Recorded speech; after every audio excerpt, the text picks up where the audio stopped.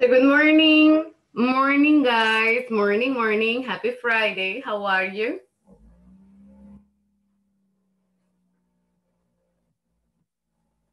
So how are you doing? Hi, Eunice. Good morning, Gerardo. Hi, Wendy. I see Jonathan too. Jennifer. Yeah. Hi, guys. How are you? Happy Friday.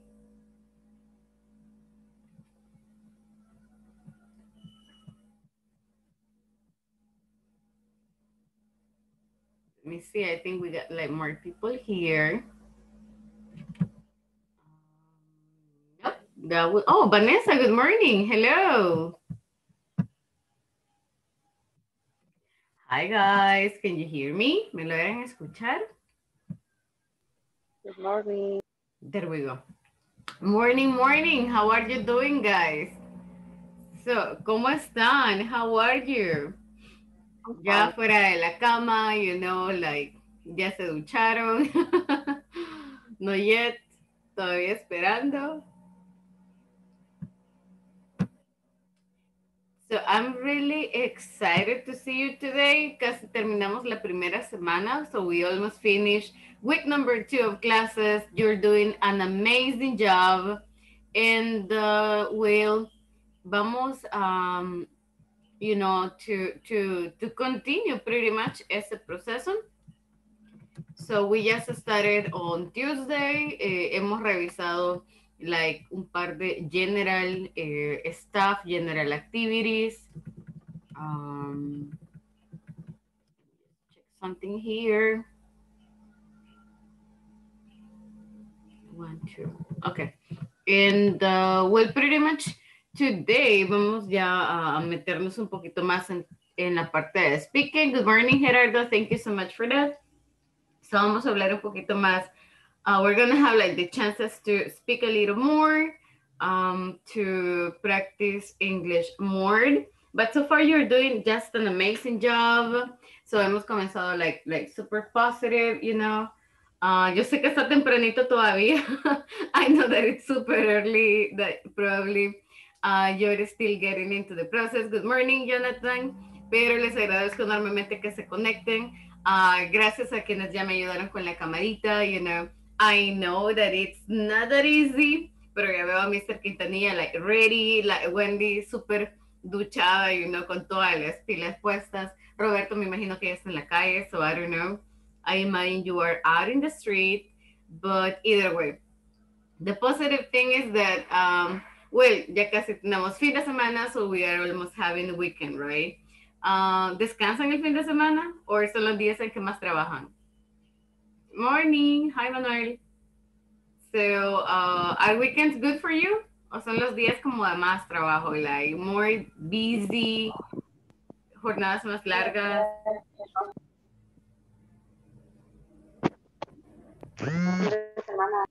You work on the weekend. Oh, okay, okay. Well, yeah, Good I morning. imagine so. Well, but the good thing is that you're a salesman, so more like the busy it is. Entre más ocupado, the busier, the better, right? So either way. So let's get started. Voy a pasar attendance como la actividad número 1. So si podemos, if you are ready, me ayudan con su camarita. Please help me out with your camera. Gracias, Manuel. I'm reading your message right now. Sí, recuerdo que me comentó algo yesterday. I remember you told me yesterday. But si podemos solamente quedarnos, y estar escuchando, sería perfecto. That would be amazing. So, let me check attendance, guys. Ayúdenme con su camarita. Un momento, please. Solo que nos quede confirmación that you're there, that your voice is there. Okay, got it, got it. So thank you so much for that. So in the meantime, mientras, los demás terminan de... Oh, Vanessa, hi. Oh my God, so you're super ready. So ya la veo duchada, like ready to go out. Amazing. Thank you so much for that. So, ¿me regalan confirmación, porfa, que ya estamos acá? Cristian Alonso. Alonso. No veo a Alonso todavía. Gerardo. Good morning. Gracias. Thank you so much. Gerardo. No, Eunice, sorry. Eunice, Gerardo, I got it. Helen. Present. Thank you. Chicos, ¿me escuchan? Can you hear me? ¿O me estoy quebrando? Am I breaking? ¿Logran ver mi camarita? Sí, te escucha. Ok. William, yeah, well, de hecho no habría ningún problema si es desde el teléfono, a veces se tiene mejor señal, pero that's okay, so give it a try, y si no cualquier cosita me comenta, so let me know. Jennifer, Carolina, hi Jennifer, ya la vi por ahí, good morning. Good morning. How are you? Great. Thank you so much. Gracias por conectarse, Miss. Jonathan vi por ahí que me había escrito good morning, so good morning back. Present. Thank you so much. Jorge.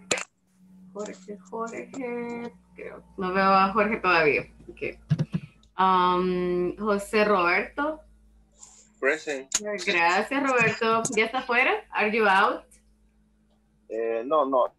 Todavía no, not yet. Linda. Present. Gracias, thank you so much. Lourdes, Janet. No la logro ver. Luis Miguel. No veo Luis Miguel.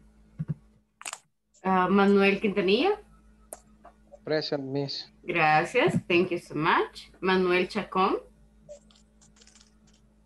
Por ahí lo veo. So. Gracias. Good morning, teacher. Good morning. Thank you so much, Mr. Chacón. Vanessa. Good morning, present. Thank you so much. Wendy. Present. Good morning. Thank you. William Cruz. Good morning, teacher. Gracias. Good morning. Thank you so much. Gracias por acompañarnos today. William Sandoval. Todavía no. En William Galicia, que creo que tenía problemas con el internet. Present. Galicia. Sí, ahí está. Gracias. Thank you so much. ¿Ya está un poco mejor su internet? Is it better? Maybe. Mejor? Yeah. Un poquito. Okay, cool. Cristian Díaz. Hi, Christian. Creo que es Alonso. Yeah, Alonso. Alonso here. I'm missing Jorge. William. Me falta Mr. Sandoval. Me falta... ok, con la cámara. No worries then, no worries. Thank you so much. Gracias por la confirmación. So we're good. Okay. Present, teacher. Good morning. Gracias, good morning. Morning. So, okay. Guys, tenemos también el día de ahora one-on-one con Janet. Espero que se nos conecten un par de minutitos. So I'm missing her still. Y si no, en caso, I will let you know para que podamos hacer el pequeño cambio. También tengo pendiente one-on-one con Gerardo. La suya era la que vamos a programar, ¿verdad? No, sorry, that was Alonso. So I think that was Alonso que tenía problemas with the phone. Pero ya lo veo por ahí. So good morning, Alonso. Gracias por conectarse. Thank you so much. Thank you for being here. We are going to get started today. And let me mention parte de lo que vamos a revisar. First, vamos a ir ya comenzando a crear o a familiarizarnos con pregunta-respuesta, right? Como una auto presentación, let's call it that way, ya como tener una pequeña conversación en inglés con cosas súper sencillas, súper básicas. Vamos a revisar posesivos ahora. We are going to be checking possessive adjectives and vamos a trabajar con vocabulario. Gracias a quienes ya me completaron la sesión número 1. Veo que algunos ya me avanzaron bastante, ya tienen la tarea 1 terminada. Si todavía les falta alguno, please guys, sigamos trabajando, right? So continue working with unit number 1. Recuerden que tenemos por ahí vocabulario extra. So, la idea es memorizarnos al menos 5 palabras diarias, like 5 words every single day, para que podamos ir creando nuestro propio vocabulario, right? So, hablando de esto, del vocabulario nuevo, tell me guys, ¿qué palabras aprendieron ayer? What words did you learn yesterday? No solo de la clase, no necessarily, puede ser palabras que aprendieron fuera, right? So, as I said, si escuchan música, por ahí vi que los compañeros habían compartido aplicaciones, right, related to music.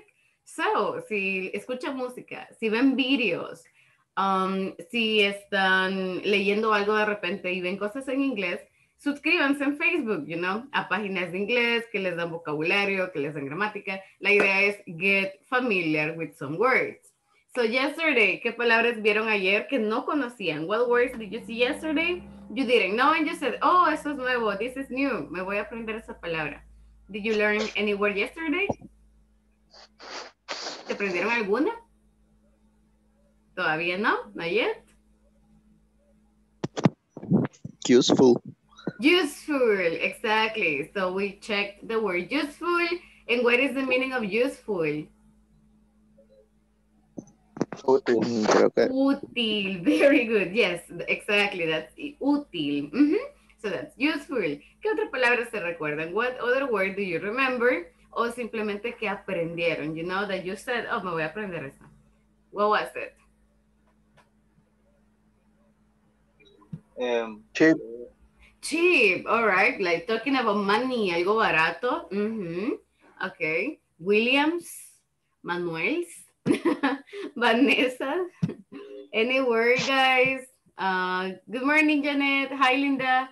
So, ¿qué palabras aprendieron guys? Which words did you learn yesterday? One more time. One more time. Okay, cool. So one more time, como la canción, like the song. Okay. ¿Algo más? Any other word?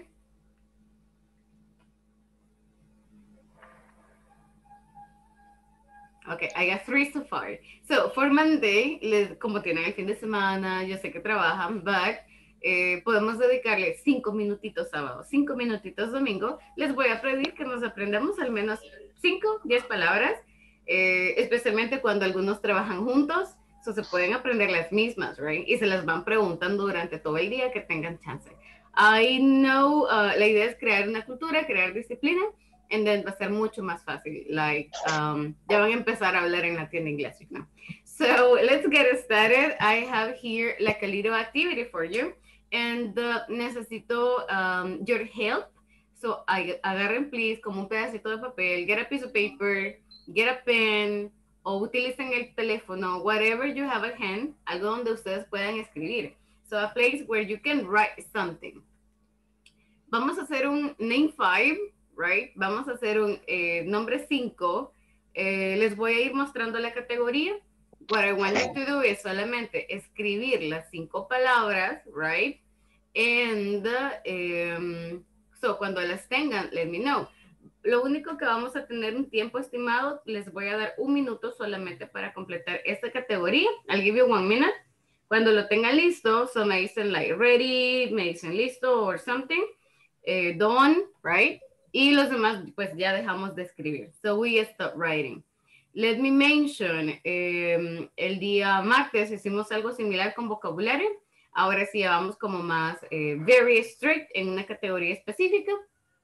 And si les digo, por ejemplo, name 5 food. So es como decir 5 comidas, right?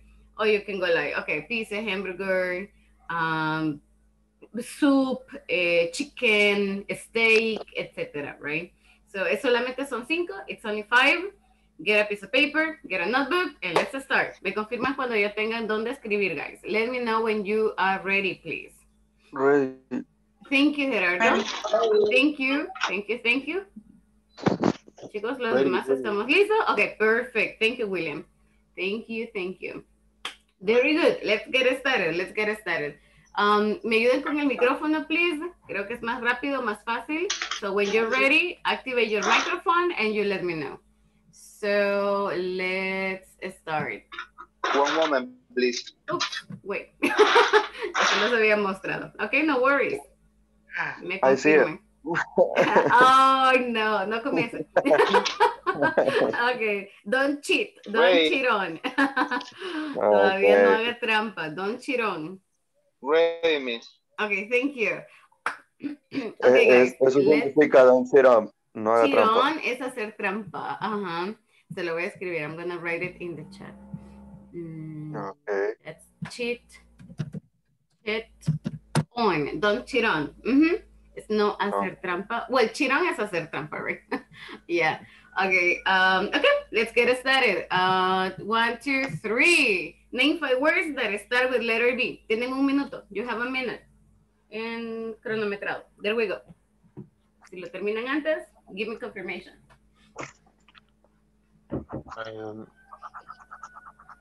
I do not understand. Van a escribir 5 palabras que comiencen con la letra B. That starts with letter B. In English. No Spanglish. Solo 5, solo palabras. No oraciones, ni preguntas, nada más. Solo palabras. 30 segundos. 30 seconds. Si alguien ya las tiene, denos confirmación, please. Give us confirmation. Listo. Oh my God, I'm ready. finished. Okay, okay. Guys, so let's stop it. Detengámonos ahí. Let's stop it there. Son 5. Díganme las 5. Tell me the 5 words. What do you have? Basketball. Boxer, boret, beer y rocket. Rocket. Ah, bucket. Broken, sí. Bucket de como una cesta, como un cesto. Sí. Okay. Bucket is okay. Bucket is fine. Le escuché rocket. So, okay. Yes, very good. Bucket. Good, guys. ¿Qué otras palabras tienen? So, Baby. that was William. Okay, baby. Beautiful. Beautiful. Okay. Bank. Bank. Back.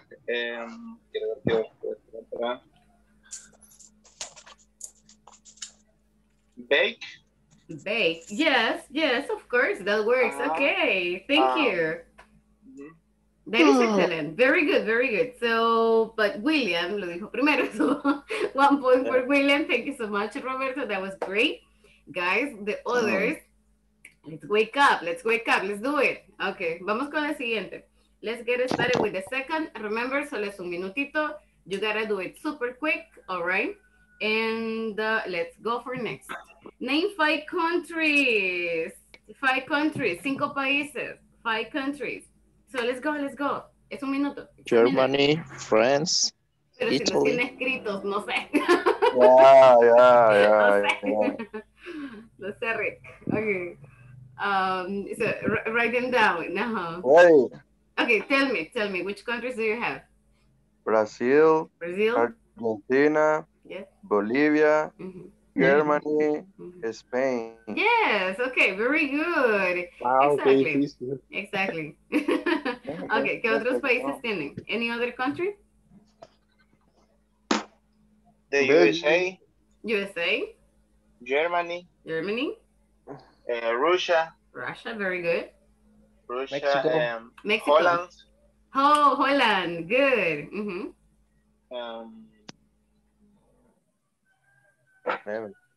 Yeah, solo escucho Roberto, I heard Gerardo, he escuchado William, guys, los demás todavía no estamos listos.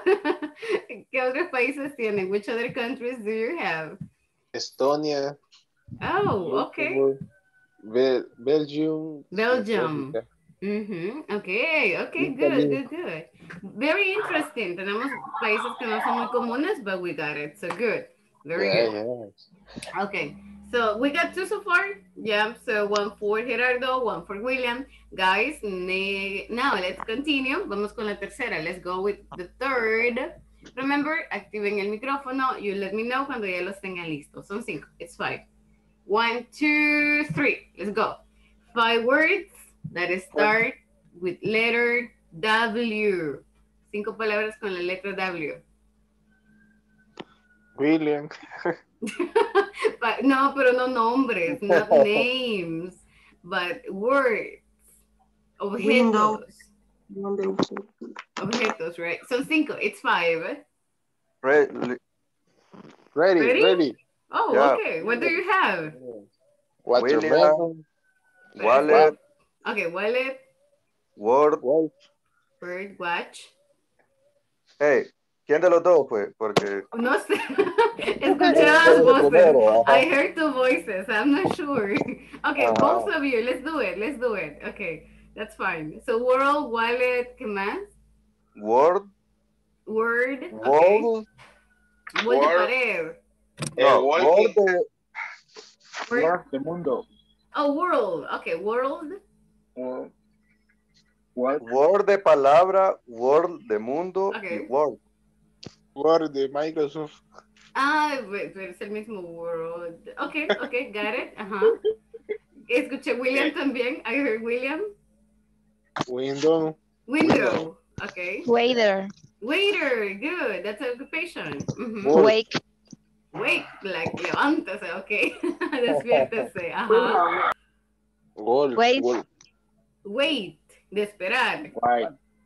WhatsApp. What's up? Okay, yeah, it works. Okay. Wendy, yo veo que su micrófono se activa, pero le escucho como súper lejos. So I cannot identify your voice. But no sé si está con earphones o quizás sea como el speaker. Usted me lo irá a escuchar. Can you hear me? Sí. Ahora sí lo escucho mejor. So I heard you better. Sí, es que de repente lo escuchaba como súper lejos. Okay, great. En serio, I'm sorry. I mean, yo veía que se activaba, right? Se activaba el micrófono, but no lograba identificar la voz. Ahora sí, I heard you better. So thank you so much. Okay. Yes, ahora sí. Okay, perfect.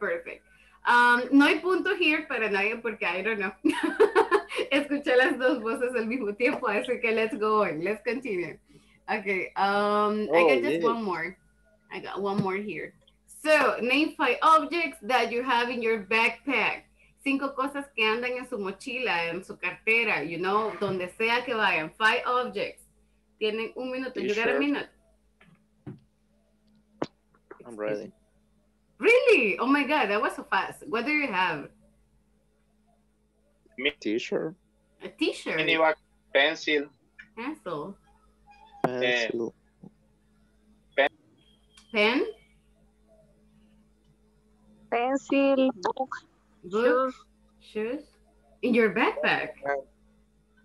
Oh, interesting. Minivac. Money. Money.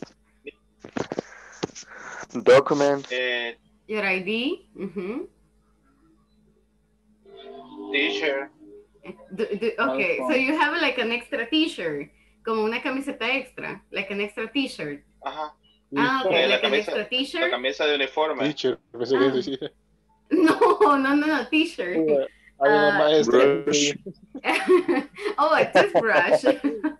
Okay, alguien mencionó un par de zapatos, a pair of shoes. Uy, ya terminó el tiempo. Okay, no, let me write it down. Sí se parecen bastante, so they are like very similar, but se pronuncian de forma diferente. So we have the word camiseta, se las acabo de escribir en el chat. So that is t-shirt, right? Es como bien relajada. Y la otra es teacher. So teacher and t-shirt. ¿Ya? Entonces se parecen un poquito, solo que el sonido de camiseta es mucho más relajado, digamos. So t-shirt, I have a t-shirt. And the other is teacher. Totalmente diferente. ¿Perdón? Es igual, pero totalmente diferente. El significado totally different. But, you know, con el tiempo van a poder identificar los sonidos, va a ser un poco más fácil. So, but just to get started, vamos a practicar un poquito el sonido. Let's go ahead and practice the sound. That's fine. So, esto de acá, la CH, siempre va a ser como nuestra hacha, right? Cuando usted dice chino, usted no dice chino, usted dice chino. Entonces, esa es exactamente la diferencia de sonidos, right? Usted no dice asha, pues, sino que dice acha, right? So, vamos a hacer ese sonido fuerte acá arriba. So, teacher. Let's repeat it. Teacher. Teacher. People. No, más fuerte. Teacher. Como Teacher. Ok. Y este de abajo es como el shh. So, t-shirt. Teacher. Exacto, exacto. So, teacher, t-shirt. Si se identifican, solo es cuestión de repeat them. So, teacher, t-shirt, right? That would be it. Ese es el sonido. So, son diferentes, but al inicio pueden ser un poquito confusos. And that's totally fine. Okay. Let's move on then. Let's continue here. Vamos a ver nuevamente estas expresiones que son súper útiles and we are going to use every single day in classes. La primera, how do you say in English? Decíamos que es para cosas que estén en español, pero no sé cómo decirles en inglés. How do you say camiseta? How do you say borrador? Right? How do you say cuaderno? So how do you say in English? La segunda la vimos ayer. How do you spell? ¿Cómo se deletrea? Right? Que lo vamos a seguir practicando today. The third one. La tercera. What does it mean? ¿Qué significa? De una palabra en inglés, no sé qué significa. How do you, what does it mean? Right? What does it mean t-shirt? What does it mean cheat on? So what does it mean? Luego tenemos can you repeat it? Y la última que es I have a question, right? So try to remember these words porque los vamos a utilizar during the whole class. Now,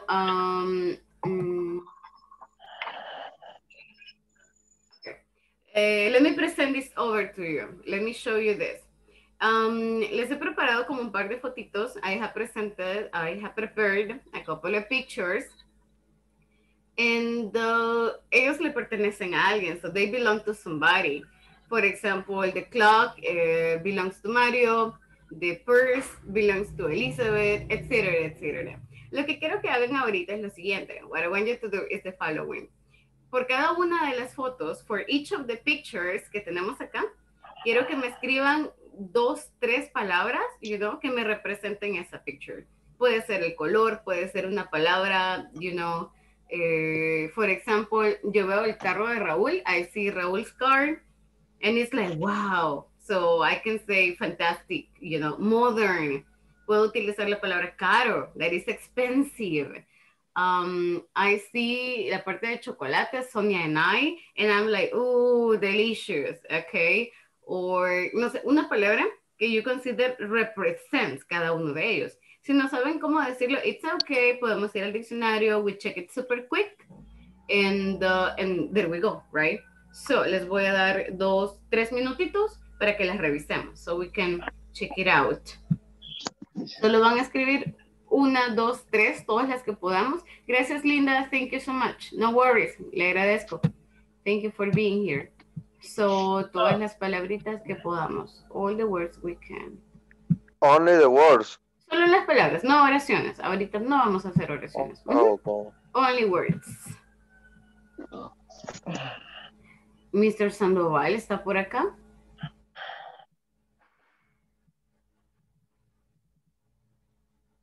Todavía no. Jorge.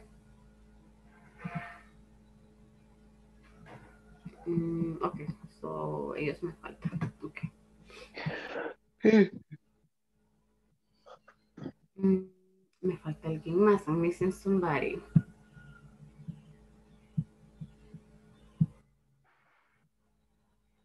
Luis Miguel.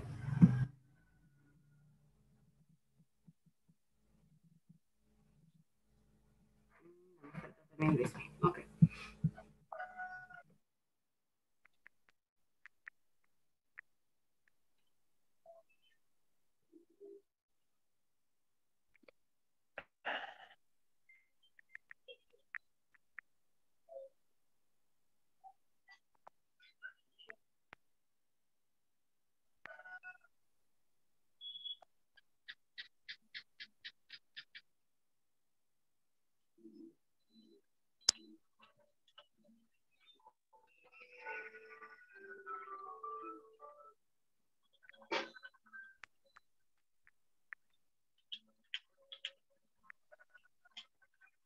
How do you say suave?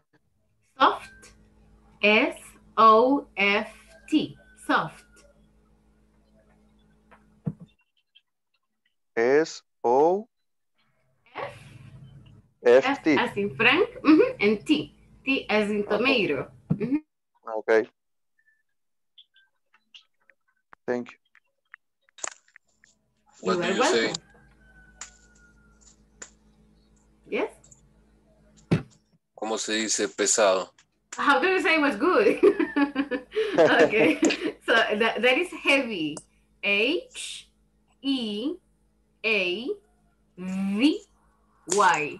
Heavy. Thank you.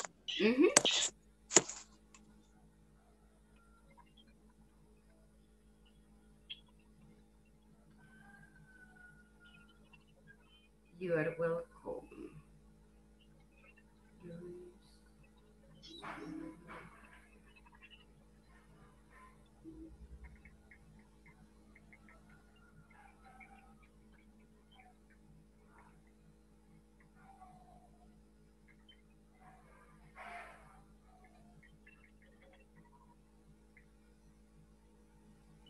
Guys, do you know, ¿saben si Mr. Sandoval y Jorge están en el grupo?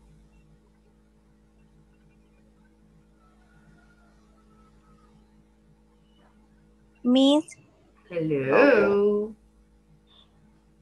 how Hi, do you Ulises. say lujoso in English?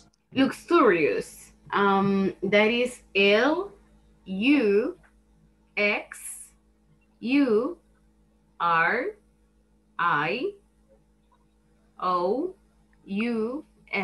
Luxurious. Thank you. You are welcome. No, ninguno de los dos están. ¿Verdad que no? Y no les quiero escribir tercos. Ahí está su jefa, tú. So, just to avoid. Ok. Voy a dejar de compartir la pantalla un momento. Let me just stop presenting this.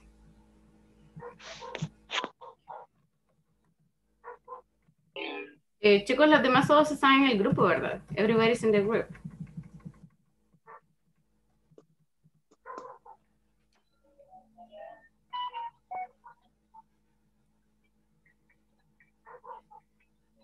So, 2 minutitos más. 2 more minutes.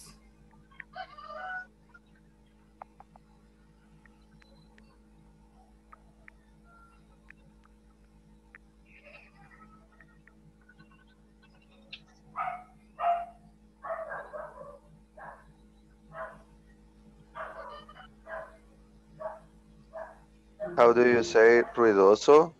Noisy. N-O-I-S-Y.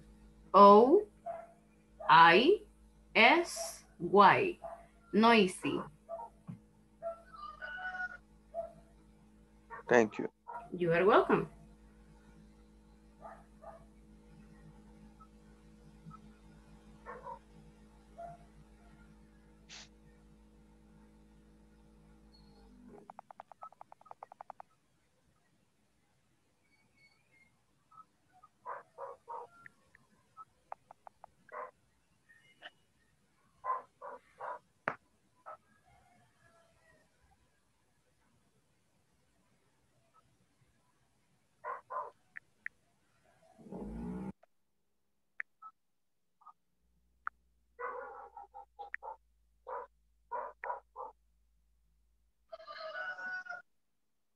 Buenos días.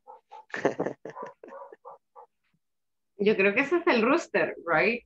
So, es el gallito que les está despertando. There. Okay. Okay, guys. So, ¿estamos listos? Are you ready? Do you need more time? ¿Tienen ya algunas palabritas con ellas? Do you have some words with them? ¿Todavía no? ¿No yet?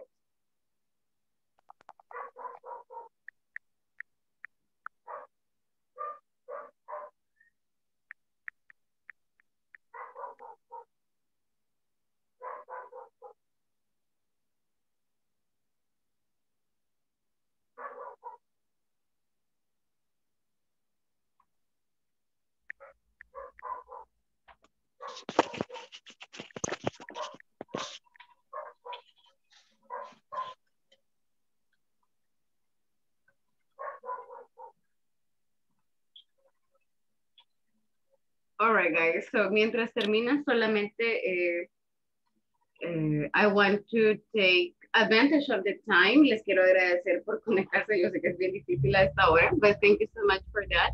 Y también hacerles el breve recordatorio que no nos es permitido faltar a este programa. So we are not supposed to be missing classes.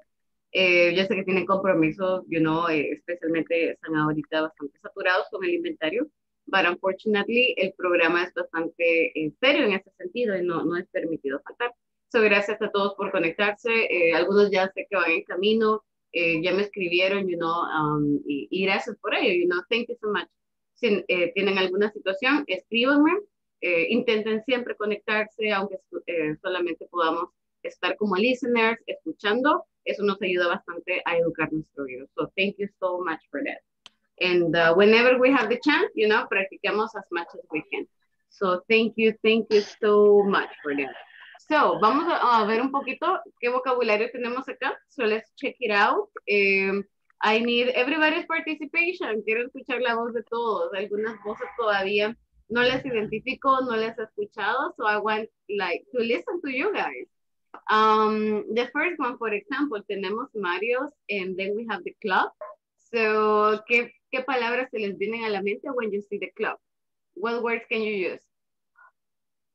Class. Wendy?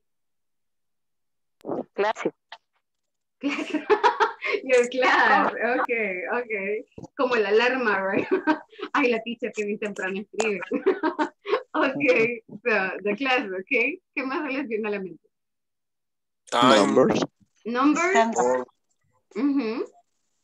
Like wake up, despertarse, okay, wake up, get up, ¿qué más? Stand up, Vanessa?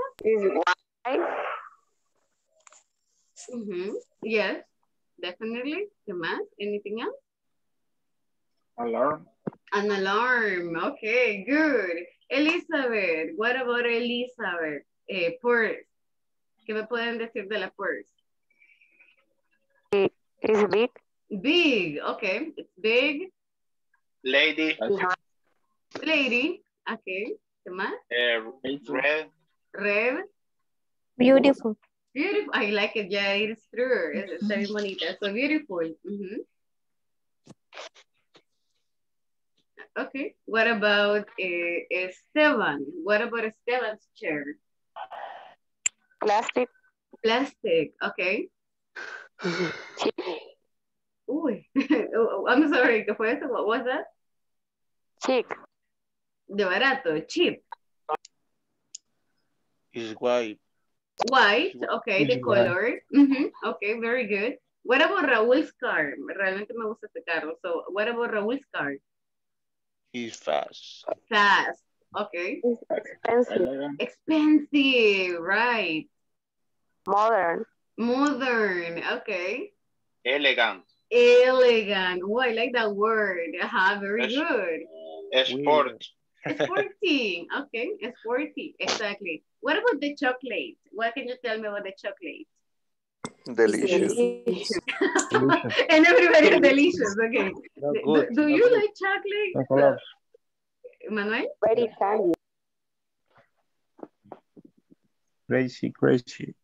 No good. Crazy. Candy. Candy. Okay. Delicious. Sugar. O dulce. Sweet. Okay. Candy. Ugly. Why? It's chocolate, my friend. Ugly. How can it be like a tasty Candy. or anything? Okay, y la última, it says... color. Okay, yeah. And the last one says Luis and Marvin, and we have a bird. So Luis is Marvin's teddy bird. ¿Qué me pueden decir del teddy bird, del osito? Cute. Beautiful. Pretty. Cute, beautiful, pretty. Winnie Pooh. Winnie So- Pooh. No, this is not Winnie Pooh. Okay, good, be good. Okay. Color. The color. Okay. Oh, by the way, ¿qué color es? What is the color? Coffee. Come on. No. What Brown. color is that? Wow. Brown. Yellow. Yellow? coffee. No. I don't Beige. know. Como un beige? Yeah. Okay. I think it's like a beige color. I don't know. Potassium. Yeah. Vamos a aprendernos los colores. We are going to get the colors. We can find maybe the color there. Yeah, porque es como un beige or something. So, vamos a revisarlos probably on Monday. So, we're going to be checking colors. Okay, good. Now, let's take a look at the following. Ahora que ya tenemos un poquito de vocabulario, I want you to take a look at the next part. Tenemos un poquito las possessive adjectives. Un possessive adjective son palabras que me indican posesión, de quién es algo, right? So, I want you to take a look at the ones that we have right here. For example, I have my. So, cuando digo my, es como algo que me pertenece a mí. And the example says, this is my book. This is my cell phone, right? Algo que es mío. My name is Julia. So, these are my glasses. So, estos son, right? También puedo decir de cosas que son mías y puedo dar más información. Por ejemplo, mi teléfono ya está como un poco viejito, let's say. So my cell phone is old, right? My house is small. My, I don't know, let me think. Oh my God. My coffee, ya está helado. My coffee is cold, right? So, what about cosas que les pertenecen a ustedes? Can you give me some examples?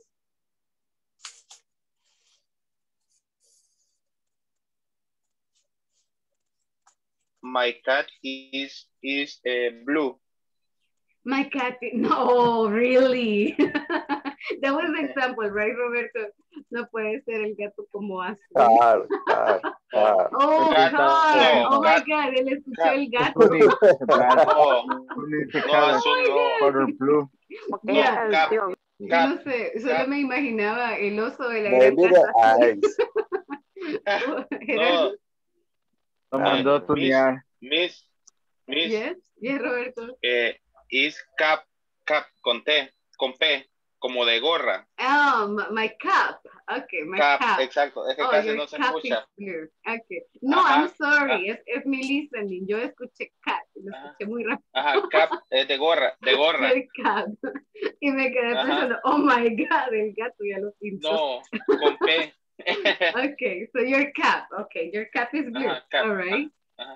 Anything else, guys? Dígame sobre cosas que son suyas. Tell me about your stuff. It is my dog. Oh, what is your dog's name? ¿Cómo se llama su perro? What is your dog's name? Bison. Marzo. Bison. Yo creo que es mi Sea audio. fighter. Okay. So, Python fighter, you said? Okay. Ya me voy a comer los audífonos. Okay. What else? Give me more examples. My cell phone is broke. Oh, okay. Your cell phone is broken. Deme un segundito solamente. I answered something here.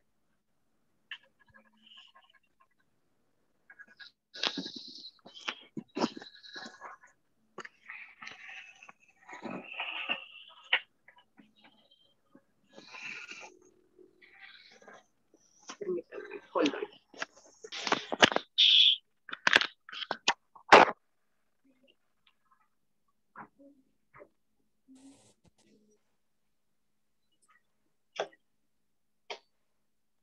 Hold on. Okay, there we go. So, this is my, right? Algo que me pertenece a mí. Something that belongs to me. Then we have yours. So, your singular or your plural es como lo mismo. La diferencia es que your es como hacia usted. En Spanish utilizamos la palabra su o utilizamos como el tú, right? Like tu amigo, tu familia, tu hermana, right? Tu mamá, so, tú o su, right? Dependiendo si lo tuteamos o lo tratamos con más respeto o su. Es lo mismo en English, no hay mayor diferencia. So we are going to use yours. So your car looks great. So Roberto, your cap is blue. Que se va a olvidar lo de cap. Okay. Gato azul. Es que pensé en el oso de la gran estación. Pensé que era como like the example. No, pero era Okay. cap con P. Por eso Yes, quería got it. No, creo que es mi audio. So then we have like your, todo lo que le quieran decir al compañero, hey, your, so tú, right? Algo que le pertenece. Then we have the part of her, right? So, ¿para quién sería her? Sí, ella. Para ella. So, she es ella, pero her es algo que le pertenece a ella, right? For example, yo recuerdo el cabello de Wendy, like su cabello es bien ondulado, very nice. So, I'm going to use her. Her hair is curly, right? So, si es una chica de la que van a hablar, we use her. Oh, her name, su nombre es, her name is Janet. Her name is Vanessa, porque es una girl, right? So, her, para ella, no es que esté describiéndole a ella ni diciendo ella, digo su, right? His es para él. Again, no digo él, sino su, right? His house is on Chambers Street. So, su casa. His house is en Soyapango. His house is en Ilopango. Su trabajo es bien bonito. His job is really cool. So, voy a utilizar his para indicar algo que le pertenece a él. Su, right? Then we have, again, our. El our es para nosotros, nuestro, right? No hablamos de nosotros, hablamos de algo que nos pertenece a nosotros. Por ejemplo, cuando habla de su familia, es como, nuestra casa, nuestra familia, so our family. Nuestra familia es bien unida. Our family is very close. Nuestra familia es bien hablantín. So our family is very talkative. Nuestra familia es como bien inteligente, digamos. Our family is very intelligent. So our no es que me refiera a nosotros como tal, sino a nuestro, algo que nos pertenece, right? Then you have our dog is cute, porque es de toda la familia. Nuestro perro, our dog is cute. Your friends are nice. Luego tenemos they, como ellos, pero el posesivo sería their, right? So this is their ball, es la pelota de ellos. This is their ball. En Spanish es como un de ellos, right? Y el último que tenemos es it. Quiero que le pongan atención acá porque no lleva apóstrofe. Es ITS, todo juntito. Y es como su, pero de cosas, de objetos. ¿Alguien tiene gato? ¿O alguien tiene perro? ¿O un pet? Do you have a pet? The cat Luis Gómez. Okay, so yeah, exactly. So his cat is blue. Okay. So, cuando hablamos, por ejemplo, creo que alguien me dijo que tenía un perro, like Python, Python, something like that. So, yo digo, the cat likes, so al gato le gusta, it's food. Pero este it viene siendo su comida, right? O cuando usted dice, tengo un perro, su nombre. I have a dog. Its name, su nombre. My sister has a dog. Its name is Randy, como Randy Orton. Okay. So, utilizo it para decir su, pero solo para cosas, para lugares. For example, si voy a decir algo de El Salvador. El Salvador is a beautiful country. Sus playas. Pero estoy hablando de El Salvador. Entonces, yo utilizo esta palabra para hablar de eso. Its beaches are amazing. Su gente, su clima, porque estoy hablando de algo. ¿Estamos bien hasta acá? Are we good so far? ¿Tienen preguntitas con esta parte? Do you have any question with this possessive thing?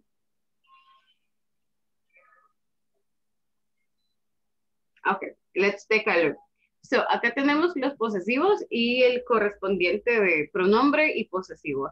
I, my, you, your, he, his, she, her, it, its, sin apóstrofe, we are, and they, their. Un segundo, ya está cerca. Creo que a alguien se le fue el lápiz. Sorry. Okay. Me just a sec. Okay, there we go. So, esas son como las formas posesivas, right? So, for example, let's take a look at this one. tengo acá your sister's name. So, si quiero decir su nombre es, ¿cómo digo su nombre es?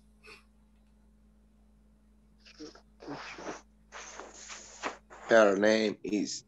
Exactly, her name is porque soy una mujer, right? Si fuera un hombre, entonces ya no digo her, sino his name is. Utilizo los posesivos this way. Vamos a completar el resto en un par de minutitos. In the meantime, do me a favor, please. Escribamos un ejemplo. Good morning, Jorge. Me alegra verlo por acá. Happy to see you. And no worries. So, I want you to give me, quiero que me escriban un ejemplo utilizando estos posesivos, but con los ejemplos, con las pictures que tenemos acá. With the pictures we have here. Les he escrito el nombre para que tengamos como una referencia, right? Por ejemplo, Mario, no vamos a escribir el nombre de esta persona, solo vamos a escribir en la forma posesiva y vamos a decir algo más. Si yo digo que el reloj, ¿qué sería? Es un clock, I think. Yeah, it's a clock. So, el clock es de Mario. ¿Qué voy a utilizar? ¿Cuál de los posesivos puedo utilizar? Mine, yours, his, her, him, their. His. Como, exactly, como su, right? His clock. Y voy a decir ahora algo. Ahora sí vamos a armar oraciones.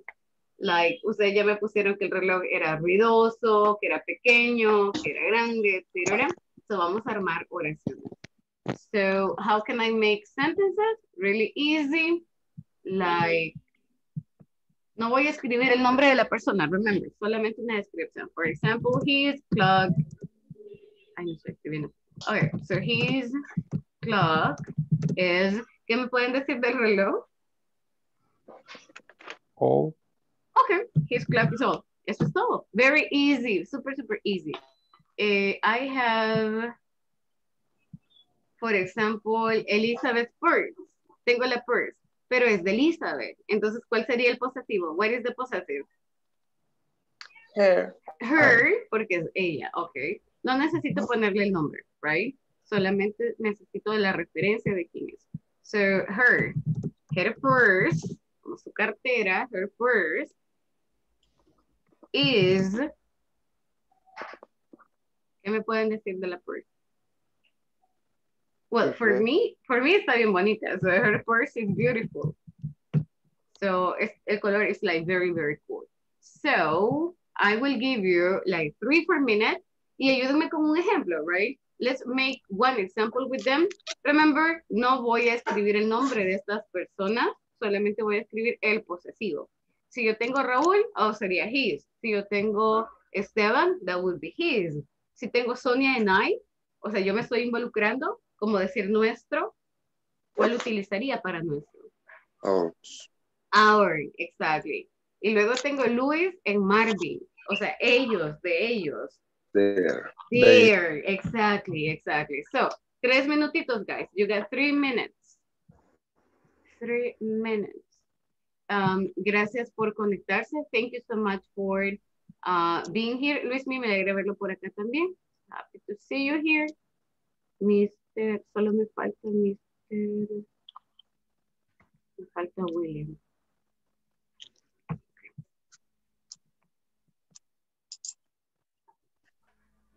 Jorge, creo que no está en el grupo, right? You're not in the WhatsApp group.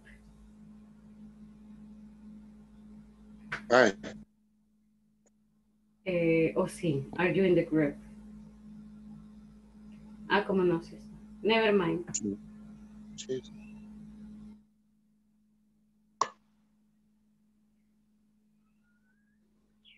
Never mind.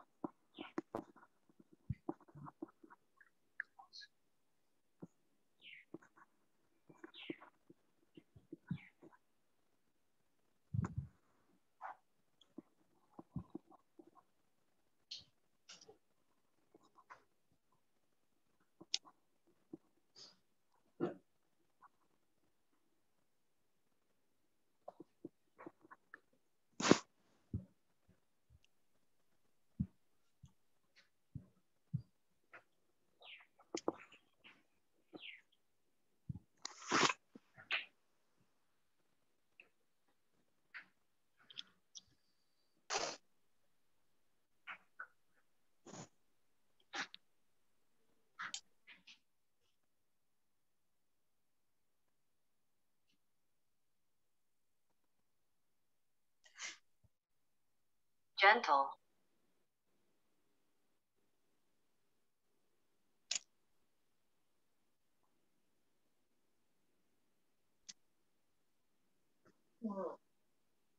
Gentle. Gentle. Gentle. Gentle.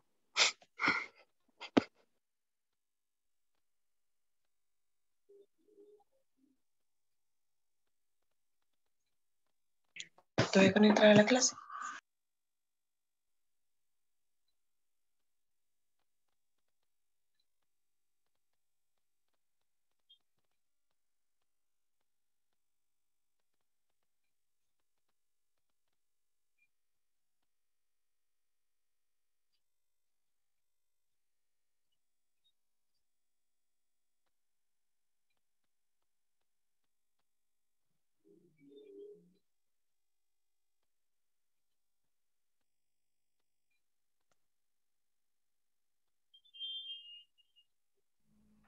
Okay, guys, terminamos. Did you finish? Do you have some example for us?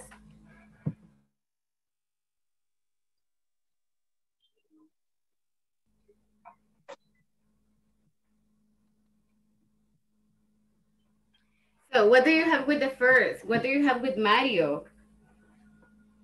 With Mario's clock.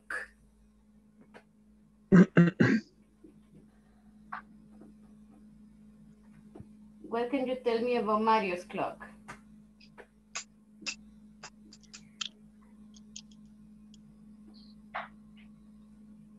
Anybody?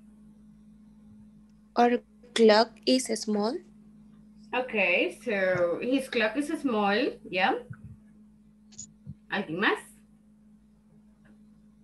His clock is classic. Okay, his clock is very classy. Okay. His clock is noisy. Yeah, I agree. So, cuando veo uno de estos, especialmente que está brincan. Okay. Elizabeth, what do you have with Elizabeth's purse? Or Elizabeth handbag de la cartera de mano? What do you have?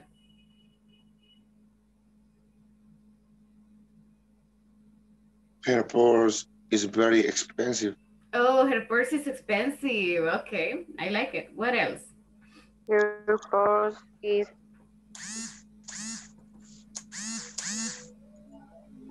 Her purse is? elegant. Oh, elegant. Thank you. What about the chair? What can you tell me about Esteban's chair?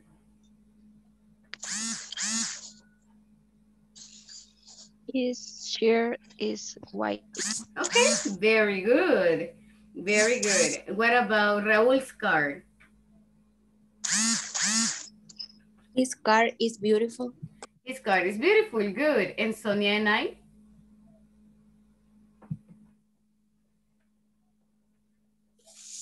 This chocolate is delicious.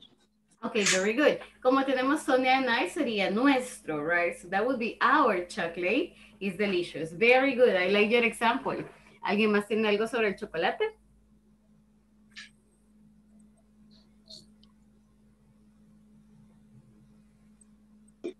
Yeah, please. Yes?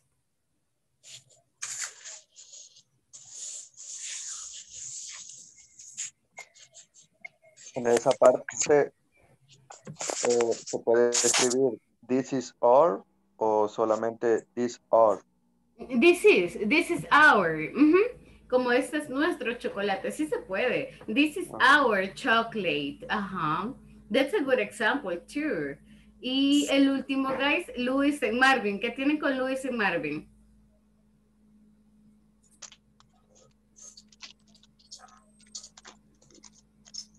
The beer is there. Oh, very good. So, this is, como este es su oso. This is their bird. Okay. ¿Alguien más tiene otro ejemplo? Do you have another?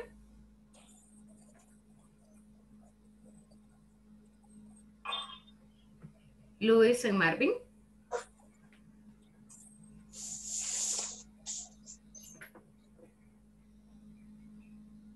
Maybe not. No more, guys. Okay, not a problem, not a problem. So we are going to get into this in a couple of minutes. Let me just check the chat. Okay, okay. Okay, guys, so vamos a ver un poquito la parte de possessive and ayúdenme con estos ejemplos. Help me with this exercise here. Number 1, I have a new boyfriend now. ¿Qué puedo utilizar en el espacio que me falta en el azul? I have a new boyfriend. His name. Exactly, his name. Remember, la palabra boyfriend no necesariamente significa novio, right? Si está separada puede ser como un amigo hombre, un amigo, I mean, literal. So that's fine. So his name is John. Mom, they are my new friends. Y quiero decir sus nombres son. So mom, they are my new friends. ¿Cuál utilizo para, cuál es el posesivo de they? Their names are Lucy and Jim. La siguiente, we are a great band. ¿Cuál es el posesivo de we? Our, exactly. Our fans are very happy. Y la última, these guys are really good looking. I mean, como ellos. These guys are really good looking. Good looking es como atractivo. So these guys are really good looking. What are, ¿cuál es el posesivo de they? Their. What are their names? ¿Cuáles son sus nombres? What are their names? Okay, very good. Guys, do me a big favor. Les voy a dar un minutito. I will give you 1 minute. Necesito que se paren. I want you to stand up. Y quiero que vayan a buscar 5 objetos. Lo que sea que tengan a la mano. Puede ser un lápiz, un cuaderno, las llaves, you know, anything. Please stand up and get 5 objects. Un dulce, un pan dulce, whatever you can find, like super close to you, please. 5, get 5, please. Get 5 objects.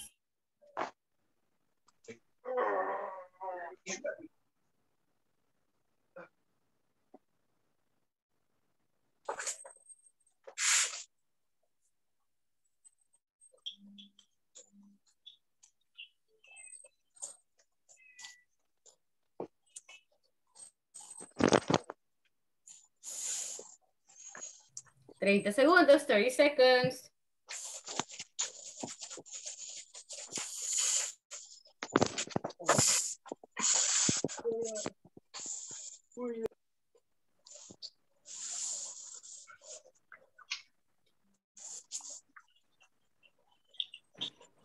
¿Están listos? Are you ready? ¿Encontraron los 5 objetos? Did you get the 5?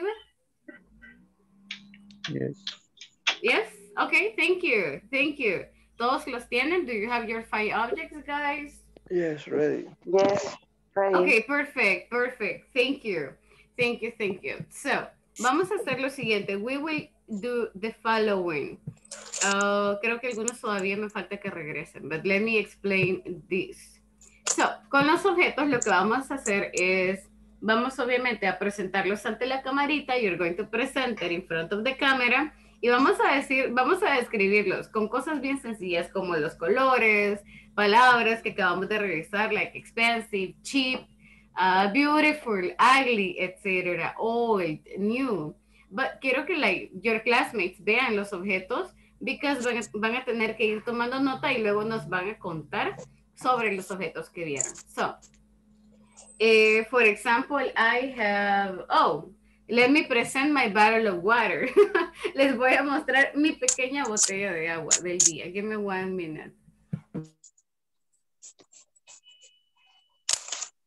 So, for example, this is my bottle. This is my bottle of water. Okay. My bottle of water is huge. Es enorme. It's huge. Si no, no tomo agua. I forget to drink water. So my bottle of water is super, super big. So, van a presentar y van a decir algo súper cortito, like super short, de lo que tenemos alrededor, right? From the things we have around. So, present it to the camera, say something, y pueden ir tomando nota. You can take notes, because luego sí vamos a tener que contar lo que se recuerdan, right? So, denme un segundo, give me just a second. los voy a enviar a grupos. I'm going to send you the invitation for the groups. Tienen 5 minutos para presentar todos sus objetos y digan algo, right? El otro objeto que tengo acá es un nail polisher. Es como un pinta uñas, a nail polisher. So this nail polisher is cheap, right? It is not expensive. It is very cheap. So, intentemos todo lo que podamos decir en inglés. Digámoslo en inglés. 5 minutos. You have 5 minutes. Vámonos. Let's go. Let's go to the groups.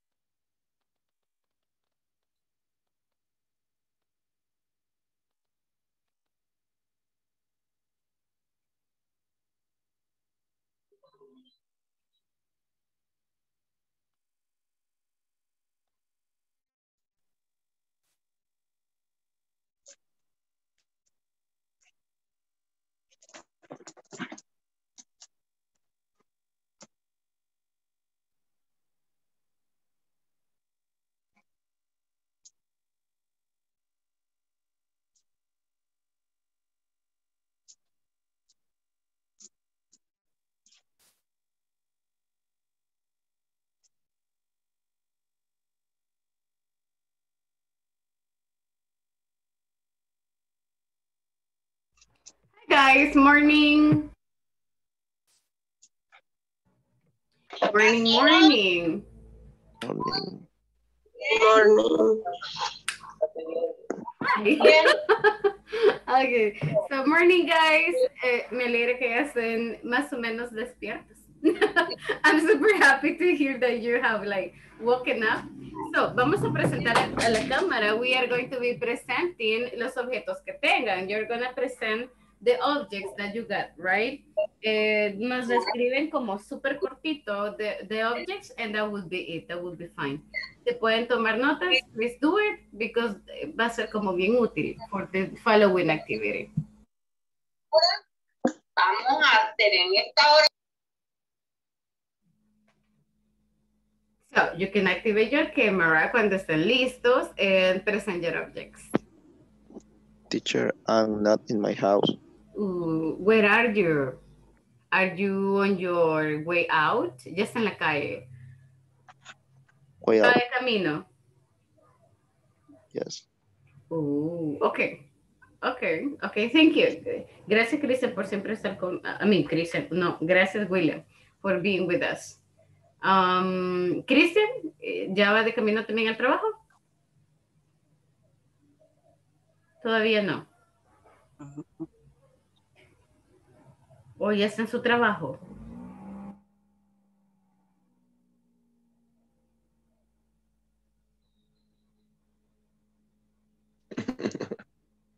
Veo el audio de Cristian activado, pero no lo escucho.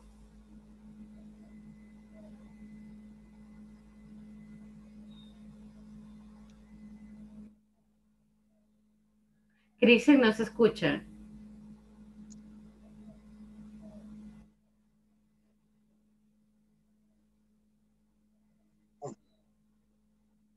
No le escucho ni sonido de... Qué raro, no le escucho ni sonido de computadora, como el sonido de background. No se escucha nada.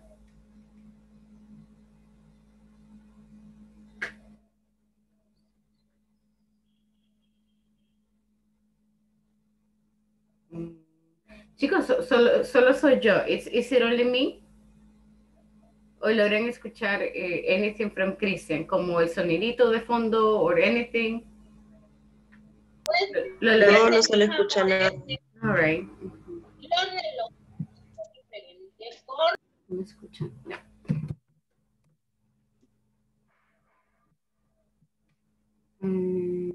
Probablemente no activo el audio. Okay.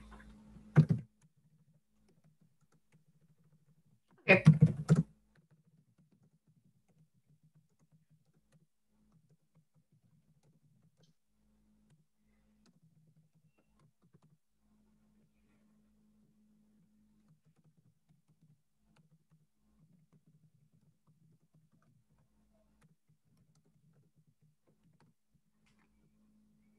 Probablemente el auxiliar le está dando problemas. Ok, so mientras Cristian resuelve el problema con el audio, so I have Vanessa, I have Jorge. Guys, presenten sus objetos, please. Present your objects, whatever you got. Les voy a dejar un par de minutitos. Let me see si le puedo ayudar. Let me see si le ayudo a Cristian. Hold on. So you can... 28.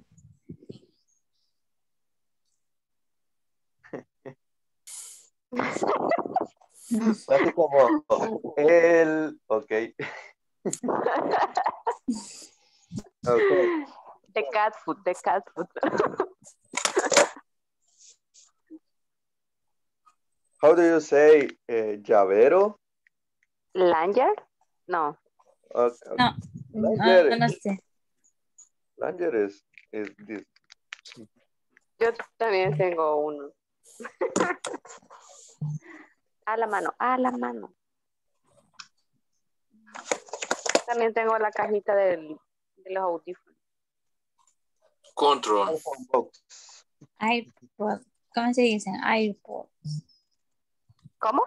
Airport. Audífonos. No. Airpod. Casi no les entiendo mucho. Airphone box. Pues podría ser cajita de audio. Podría ser. Eso tengo. This is wallet, right? Teacher? Oh. Yes, there is a wallet. Jonathan, why do you have a knife? I mean, ¿en qué momento se levantó a traer un knife? ¿Cómo se dice cuchillo? Knife. Nice. So, I said los objetos que tengan más cerca. Why did you have a knife? So, okay. Es entonces el jabón. Lentes. How do you say lentes en inglés? Glasses.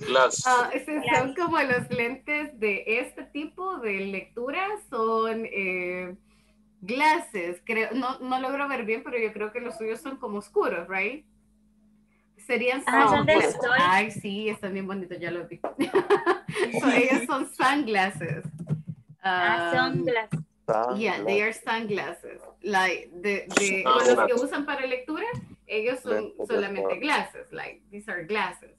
Yours sí son sunglasses. Okay.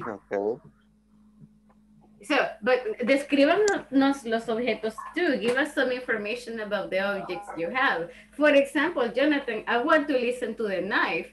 ¿Qué tiene para decirnos con el cuchillo? With the knife. Ok, describámonos el knife. Ulises, díganos un poco de los objetos. It's very small. Bread, o sea, para cortar pan. Why do you do that? Why do you do that? Un cuchillo para cortar pan. ¿Lo anda en la mochila? Do you have it in your backpack?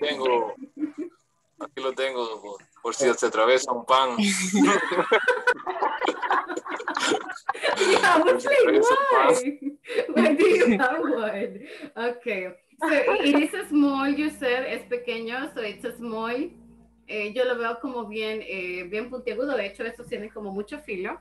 So you can, hay una palabra que es sharp. So we can use sharp como para filoso. Cuando tienen filo. Shark como de tiburón. No, se lo escribí en el chat. Es H-A-R-P. Sharp. Filoso. That's filoso. Ajá, o puntiagudo, okay. Right? Algo que, ajá, so that's filoso. So, pues si se atraviesa un pan. Okay. Very interesting. Guys, yeah, but me llamó la atención because it's like, yo no tengo un cuchillo here. I don't have a knife or anything. Okay. Yo creo que ahí come. Está en el... In the kitchen, probably. Probably that's from the kitchen. So, ¿qué más tiene? Wendy, what can you tell us about the soap? Por ahí le vi el jabón. I saw your soap.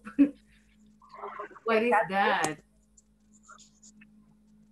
Whiskas. Okay. So cat food. Cat food. Okay. So how many My cats? pencil blue.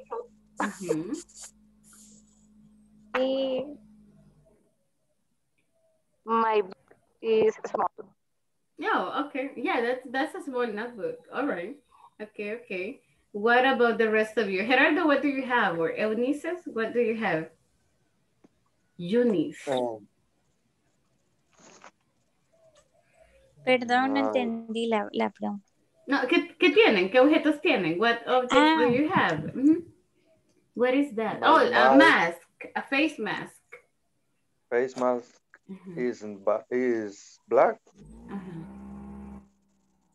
Is a little gel de baño. Okay, some bath. Shower gel. Shower gel. Okay, some gel.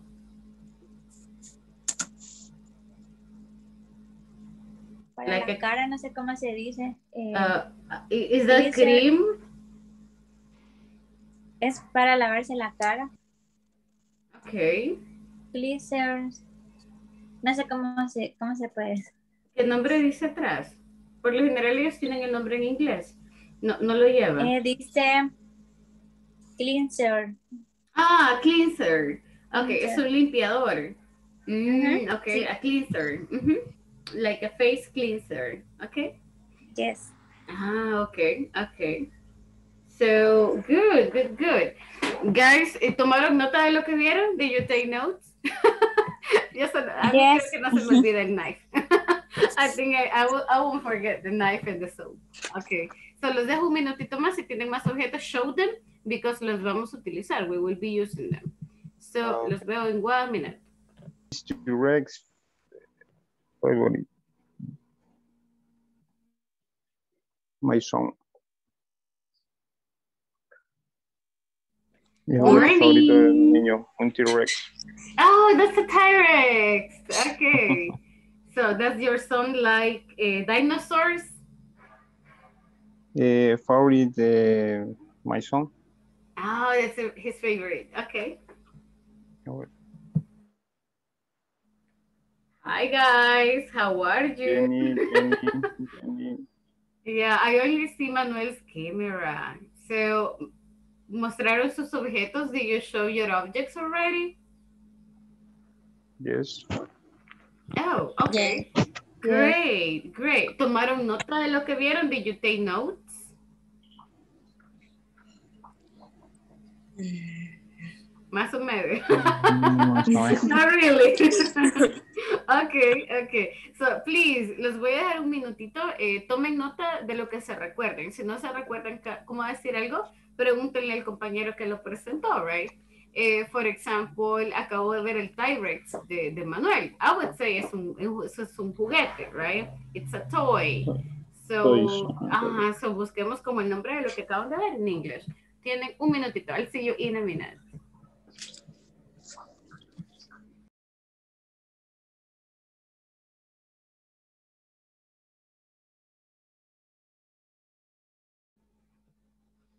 Guys, Alonso mejoró su audio. Is it better?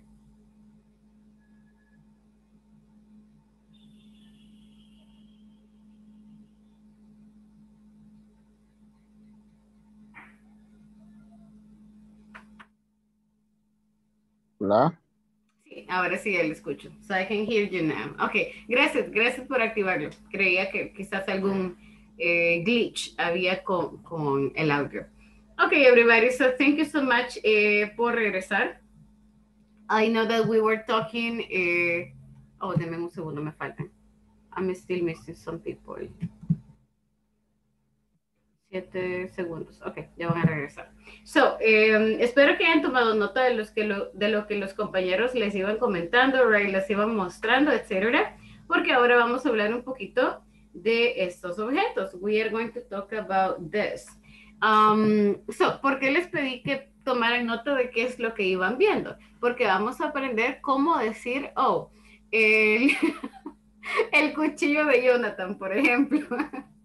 O el jabón de Wendy o la comida de perro que Wendy tiene, you know, and things like those. So, in the previous exercise, les mostraba, I was showing you este ejercicio. Hay dos formas de hablar de posesión. Una es utilizar los possessive adjectives que acabamos de ver, como his name, her name, my name, y otra forma es con el nombre de la persona cuando hablamos de objetos, cuando queremos ser bien específicos. For example, alguien me decía, ok, del clock. His clock is classy, his clock is small, his clock is noisy. Pero yo sé que el clock es de Mario. Entonces yo también puedo ser bien específica y decir, el reloj de Mario, ok, es como bien ruidoso. Entonces, ¿cómo expreso eso? Primero, guys, this is very interesting. First, voy a utilizar, I'm gonna use el apóstrofe S. Uso apóstrofe S para indicar posesión. No significa el verbo to be, no digo Mario es, sino que el de Mario. So, ¿qué era lo de Mario? Era un clock. Estábamos hablando de un reloj, right? So, primero es el nombre de quién y luego el qué, right? So, I have Mario's clock, el reloj de Mario, y ahora sí yo puedo decir el resto. Is old. So, Mario's clock is old. Y ya vamos. Eso es todo. Very easy. Primero el nombre de quién y luego el objeto, right? For example, Jonathan, well, Ulises, perdón. So, bueno, voy a utilizar Jonathan. So, Jonathan tenía un cuchillo. And, you know, we were like, Jonathan, ¿por qué tiene un cuchillo? So, yo quiero decir, el cuchillo de Jonathan se ve peligroso. Ok. So, Jonathan, para decir de Jonathan, le voy a agregar apóstrofes. Again, no significa el verbo to be. Solamente quiero decir de Jonathan.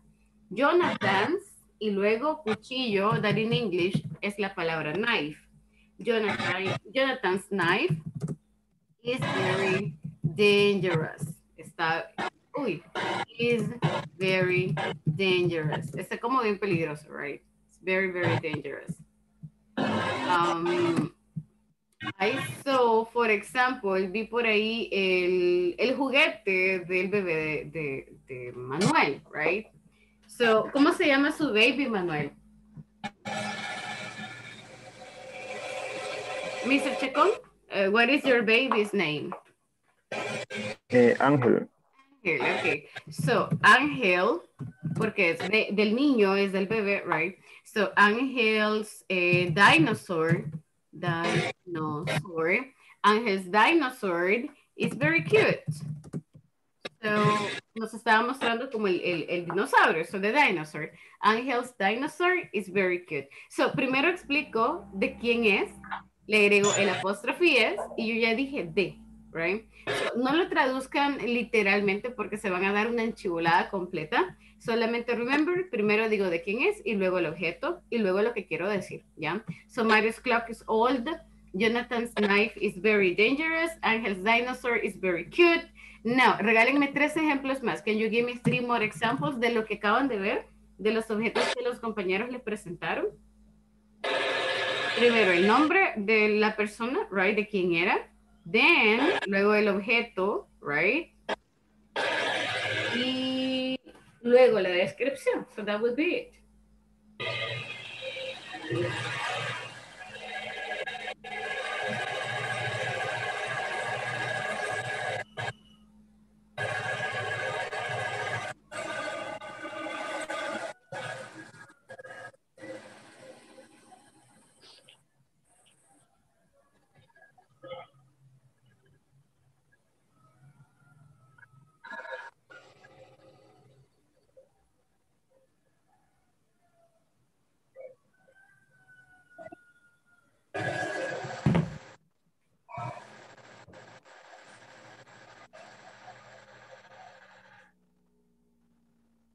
Can you give me some examples? ¿Alguien tiene alguno listo? Do you have any examples ready? For example, when they have fast food, entonces sería Wendy's fast food is ¿qué? Rich, la comida del gato. Okay, Wendy's. Well, sería la comida del gato, no de Wendy, quizás. Esa está más elaborada. Okay, Wendy's cat food. So that would be Wendy's cat food is delicious. No sé si es deliciosa. I don't know. I have no idea. ¿Alguien ha probado comida de gato? Creo que sí es deliciosa porque me acabaste de morder el dedo por agarrarme una croqueta. Oh, no, I don't like cats. So like, okay. No, le dejo ahí el dientito. I cannot believe it. Okay. Okay, so when this cat food is delicious. ¿Quién más tiene otro ejemplo? Do you have another example? ¿Qué objetos vieron? Which objects? Example, Janet. Que era cosmetic bag is big. Bueno, grande. Okay. Janet's cosmetic bag is big, like this, de las profesionales, you know, donde se mete hasta libros and everything. Okay, thank you. That's a good one. Janet's cosmetic bag is big. Very good. ¿Alguien más? Anybody else?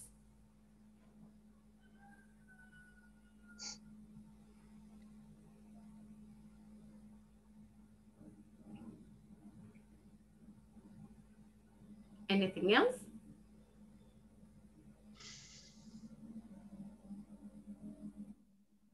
Any more examples? ¿Alguien más tiene otro example, guys? Do you have another one?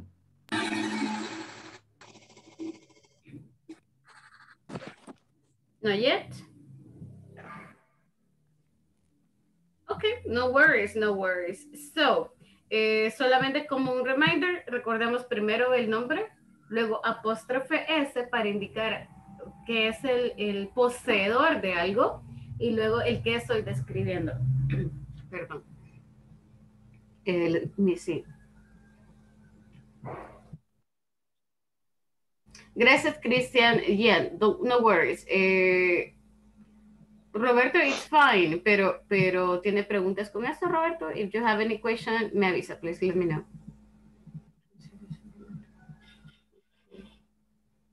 Okay, no worries. So, guys, vamos a practicar un poquito speaking. We are going to speak a little bit. Lo que vamos a hacer es lo siguiente. Vamos a crear una conversación súper cortita donde pongamos en práctica esta forma de posesión y la forma que acabamos de ver utilizando his, her, right, your, their, etc. En otras palabras, vamos como a chambrear un poquito sobre nuestros compañeros, right? Sobre los que están acá. Puede ser algo como like, hello William, how are you doing? How are you today? Hey, look. No sé, como, do you know, let me see, how can we get started? I can use, for example, oh, did you see, do you know, Janet tiene, alguien nos dijo una cosmetic bag. So Janet has a big cosmetic bag. Oh, her bag is so huge, you know. Y pueden utilizar los ejemplos que acaban de crear to talk or to give more information about this person. So podemos utilizar esta forma, ya pueden escoger un compañero en específico y nos cuentan de cosas de ese compañero, right? Oh, her house is so beautiful, her family is good, or his house is nice, his baby is so cute. So pueden escoger one person o nos cuentan de los objetos. La idea es utilizar cualquiera de los dos. Let's use, utilizamos tantos como podamos, right? As many as we can. Denme un segundo, vamos a ir a sesiones mucho más pequeñas, like super small. And tenemos 5 minutos más o menos, 5, 10 minutes para crear la conversación.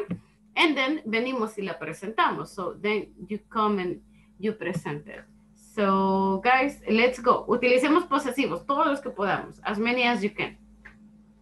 Vámonos, let's go, let's go. William Galicia, ya está ahí. Jorge is there.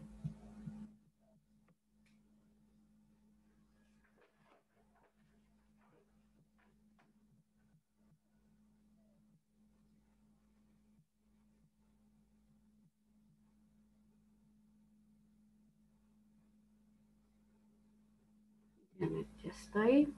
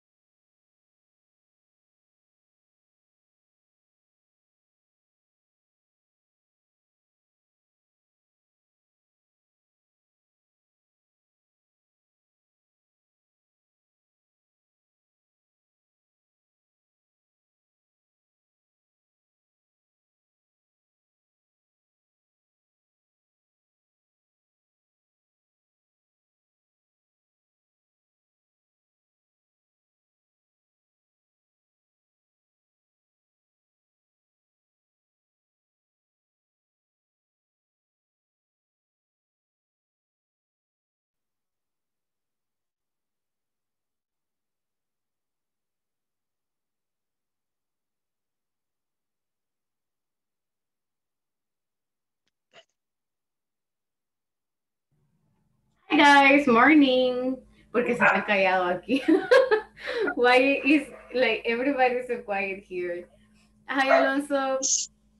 Hi, teacher. Welcome back. Ahora sí, estamos mejor, ya le funciona. Sí, ya funciona. Ok, Ya, okidoki, ok. Oh, what happened to the rest? Quizás ya van de camino, right? No, todavía William no. creo que sí.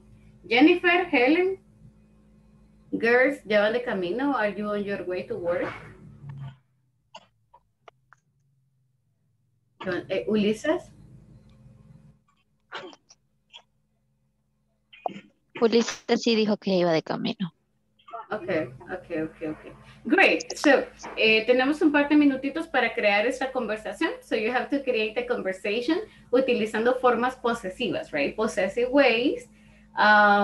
Utilizamos todo esto, like Jennifer's, y decimos algo de Jennifer, right? Por Jorge's, George, y utilizamos la forma posesiva, o usamos his, her, my, your, etc. So, pueden escribirla, you can write it down, y luego la compartimos. Entonces, tienen like, un par de minutitos más. Please take advantage of the time y practiquemos, chicos. Let's practice.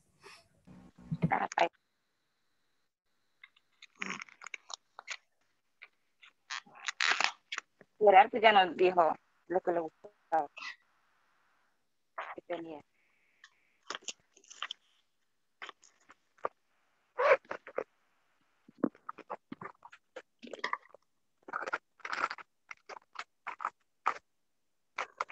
Yes.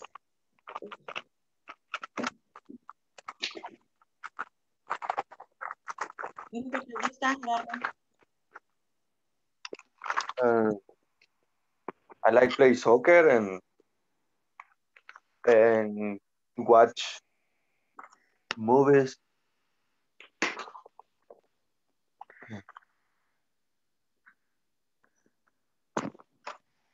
So, podríamos decir Gerardo plays no.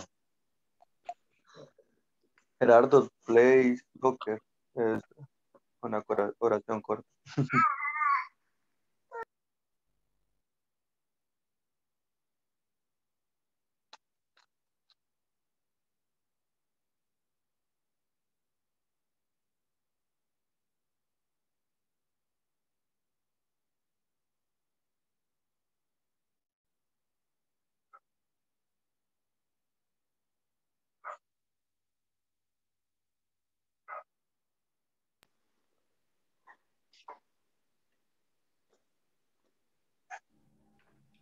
Hi guys, morning. So, podemos utilizar también formas posesivas, que es lo que acabamos de revisar.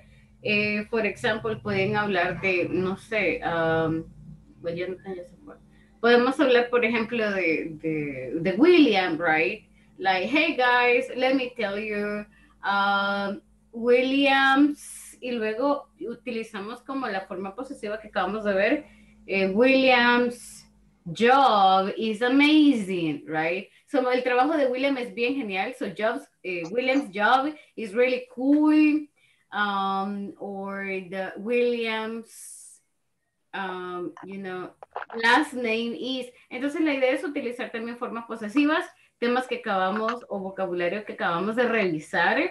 Nada complicado. So, escríbanlo, please. Write it down. Tenemos 4 personas here. And we can make like a very cool conversation. Ustedes tienen la opción, si están en el teléfono, de compartir la pantalla y pueden ir tomando notas para que sea como, ok, Gerardo dice esto, Janet dice esto, and so forth, right? ¿Logran ver la opción de compartir pantalla? En el teléfono les aparece en verde. So, Sí, sí aparece. está como compartir pantalla y luego tienen una opción que es como la pizarra, I think, como un blog de notas. Entonces, ustedes pueden compartir la pantalla al igual que yo lo hago y ustedes pueden ir escribiendo para que los demás lo vayan viendo. So, es útil, se usa bastante y nos va a ayudar a lo... Exacto. So, we can create a conversation, right? So, like, Gerardo dice esto, Janet dice esto, William dice esto, para que todos tengan un poquito de visibilidad. Guys, tenemos 3 minutitos. I'll give you like 3 more minutes. Please, let's start working with the conversation. Y nos vemos. See you in 3.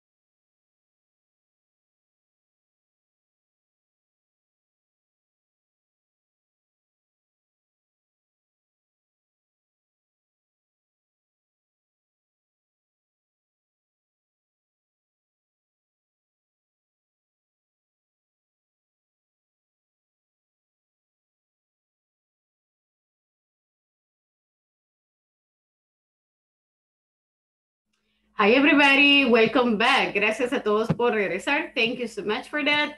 So, estábamos practicando like una conversación, right? We were supposed to have a conversation como grupo utilizando los posesivos.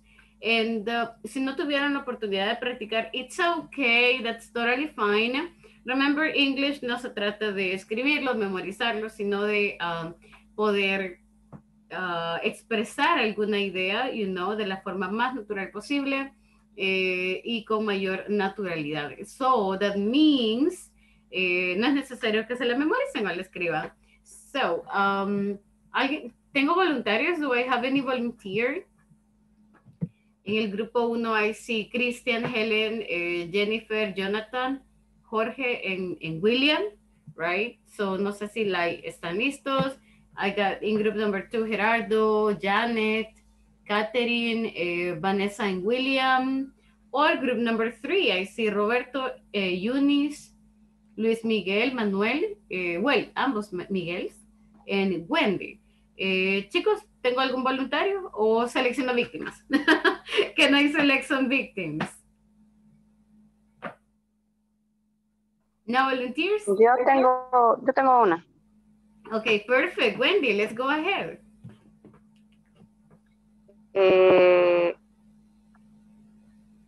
Eunice has a lot of makeup. So Eunice has a lot of makeup. Okay. Tenemos like more ideas with possession. Thank you so much, Wendy. I have to work. Okay.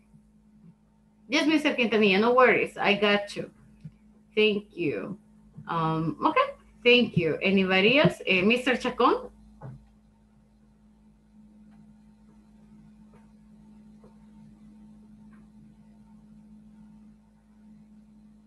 Eunice?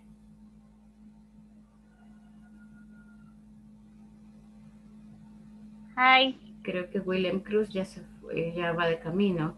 Hi, ¿tiene algún ejemplo para nosotros? Do you have an example for us? Yes, Wendy has a small notebook. Okay, she has a small notebook. Okay. So her notebook is small, podría ser la forma como con los posesivos, right? Okay, thank you. Okay. Vanessa, do you have an example for us?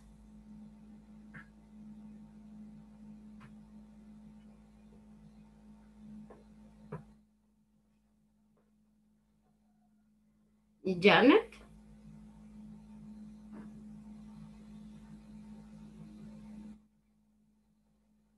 Gerardo? Guys, talk to me. Me siento como en visto. Okay, so do you have any example con posesivos? For example, Janet and Vanessa likes the kind of music. Oh, okay. ¿Qué tipo de música? What kind of music is that? Janet like salsa and bachata. Okay, me gusta este ejemplo. Let me share this. Vamos a utilizar lo siguiente. So, you told me Janet likes. Janet likes salsa and bachata. Okay, guys, so tengo una pregunta. I have a question for you. I need your help with this. Si quiero decir, su música favorita es bachata. Uy, se me faltó. En salsa. So, si quiero decir su música favorita es salsa de bachata, ¿cómo lo digo? Díganme otra forma de decir lo mismo. Janet likes salsa en bachata. Your favorite music is... Her favorite, exactly. Her favorite music is salsa. En bachata. Ajá, en bachata, very good. Ahora, quiero decir lo mismo, pero utilizando el apóstrofe S. So, digo primero su nombre, right? El nombre de Janet. So, necesito Janet. So, Janet quiero decir lo mismo, pero ahora con apóstrofes, como la música favorita de Janet. ¿Cómo puedo decir la música favorita de Janet? Janet's música favorita, that would be favorite music, is, well, en este caso,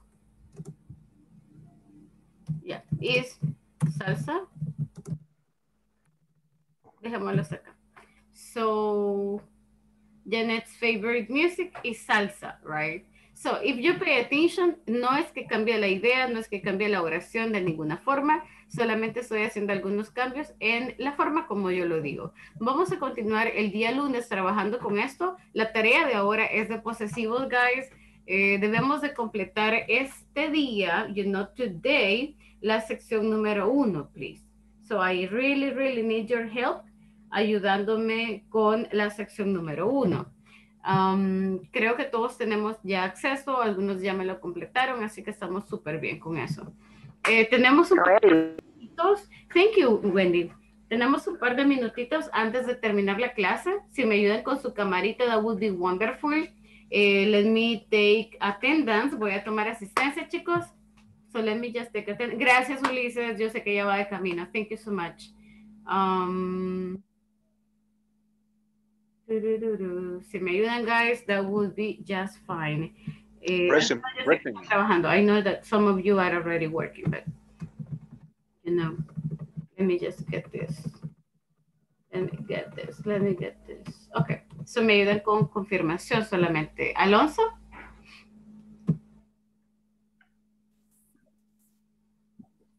Present, teacher. Gracias. Eunice. Present. Thank you. Gerardo. Present. Thank you. Carolina. Helen Carolina. Present. Thank you so much. Jennifer. Oh, Carolina también. Jennifer. Tengo 2 Carolinas. Gracias, Jennifer. Solo me regala confirmación, porfa, para que nos quede grabado.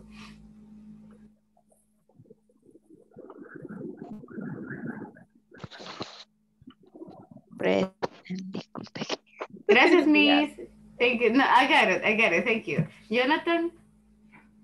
Present. Thank you. Jorge. Present. Gracias, Jorge. José Roberto. Present. Thank you. Linda, Catherine. Linda creo que ya estaba en el trabajo. Lourdes Janet. Present. Gracias, gracias, Janet. Oh my God. Gracias, Janet. Luis Miguel. Gracias, Luis. Acabo de leerlo. Manuel Quintanilla. Creo que ya estaba en el trabajo. Manuel Asensio. Mr. Chacón. Gracias. Mr. Chacón estaba por aquí. Ok. Vanessa Arelí. Present. Gracias. Wendy Bermúdez. Present. Gracias, Miss. William Cruz. Present. Thank you very much. William Sandoval me hace falta. En William Galicia. Present. Gracias. Hey, yeah, me hacía falta escuchar esa, voz de, like, I'm here. Thank you so much. Okay, guys, look, solamente quiero dar un par de anuncios antes de irnos. El primero es Mr. Quintanilla. Yo sé que está trabajando, pero quiero agradecerle. Hasta el día de ayer teníamos asistencia perfecta, en el sentido de 120 minutos de conexión totales, completos. So, gracias. Thank you so much for that. Y le agradezco, yo lo veo like súper tempranito siempre, antes de las 6 ya está acá. So, thank you so much. Linda, también agradecerle, tenemos asistencia perfecta a los 120 minutos completos. So, that's amazing. Jonathan, gracias. So, I also see you got perfect attendance there. Gerardo también. So, thank you so much, Gerardo. Los 3 días tenemos asistencia good. Desde el día de ayer, right? Y Cristian, so thank you so much. Los veo conectados bien tempranito. Los demás casi perfecta, almost perfect. pero si veo como 60 minutos, 70 minutos. Remember, asistencia perfecta significa la asistencia desde las 6 de la mañana hasta las 8 de la mañana. So, es un conteo de minutos. William? No, es broma, estoy durmiendo. No, I'm sorry, no lo logré escuchar. I couldn't listen to you before. No, nada. Oh, okay. I'm sorry, I couldn't hear you. So, yeah, remember, asistencia se cuenta no solamente los 5 minutitos, 10 minutitos, sino es todo el periodo que estamos en clases. Aparte de eso, les quiero agradecer también porque ya me alegra ver a la mayoría here, you know, que ya estamos like super ready, ya están practicando. Sí les pido, guys, yo sé que es difícil por la hora, no estamos acostumbrados most of the times, pero les pido, you know, que intentemos, that we give a try, utilizar los 120 minutos que tenemos for clases and for practice. Afuera de acá va a ser bien difícil que ustedes vayan a practicar y es mentira, durante el día creo que nadie tiene como el tiempo, ¿verdad? De decir, mira Linda, mira Roberto, sentémonos y practiquemos. It's going to be really hard, a menos que usted realmente se lo proponga. So, I was talking yesterday to some of you, y, you know, la idea de estar acá, la idea de estar con ustedes, es ayudarles a alcanzar esta meta. Yo sé que algunos quieren viajar, otros quizás quieren buscar mejores oportunidades, crecer en sus trabajos, o si sale la oportunidad de, ahora están dando bastante la oportunidad de viajar, you know, in some jobs. So, ¿por qué no aprovechar esta oportunidad? El curso es totalmente gratis. INSAFORP, digamos que es gratis porque INSAFORP lo está considerando de esta forma. So, aprovechémoslo. Let's take advantage of it. 10 palabras que aprendamos todos los días. La práctica que la tengamos every single day, you know. Al inicio yo sé que da un poquito de pena de decir me voy a equivocar, voy a cometer errores, se van a burlar, pero lo bonito es que el grupo se conoce, todos ustedes se conocen, and no he escuchado a nadie que diga, ay, se equivocó, or anything. So, esa no es la idea tampoco. Los escucho bastante respetuosos, aparte de los apodos que ustedes ya se pueden, y los apodos con los que se llaman unos a otros, but sí les quiero pedir like, su compromiso, guys, con el programa y con ustedes mismos, más que con INSAFORP, más que con Inglés Corporativo, es el compromiso con ustedes, me voy a despertar temprano y voy a aprovechar esa oportunidad, because, quién sabe, el día de mañana le pidan, miren, necesito hablar inglés, you know, and you're like, oh, no la aprovecho, you know, oh, por no levantarme 5 minutitos antes. So, es un sacrificio, pero yo estoy segura que vale la pena. El día de ahora tengo one-on-one con, no sé si se puede caer un par de minutitos. ¿Con quién teníamos? Alonso. ¿Tiene disponibilidad ahora? Do you have some time? Ok, perfecto. So, luego, para no perder la que teníamos la vez anterior. So, chicos, les pido su ayuda con la tareita, right? Tenemos la unidad 1 completo. Tenemos en teoría hasta el día domingo, but please, si se puede antes, let's do it. 5 palabras diarias que aprendamos, that would be amazing. Gracias a todos por estar acá. Thank you so much. Que disfruten su día. Have a wonderful day. Y nos vemos el lunes. I'll see you on Monday. Bye, everybody. See you. Have a good one. Bye-bye. See ya. See you, guys. See you. Ooh.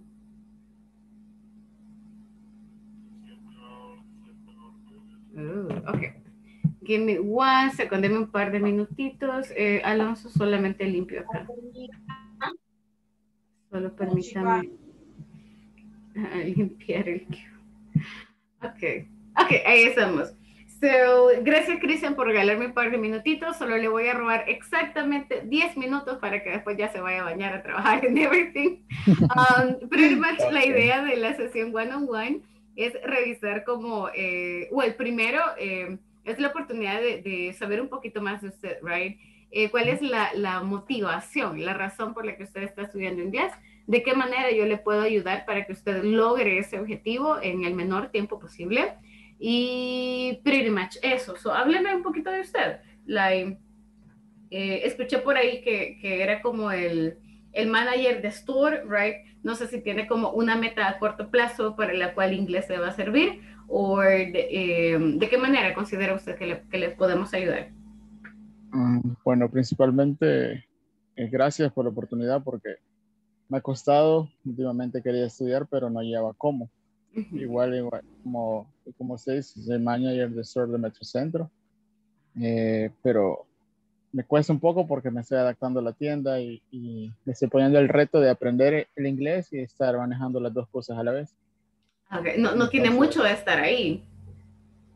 Como un mes voy a cumplir.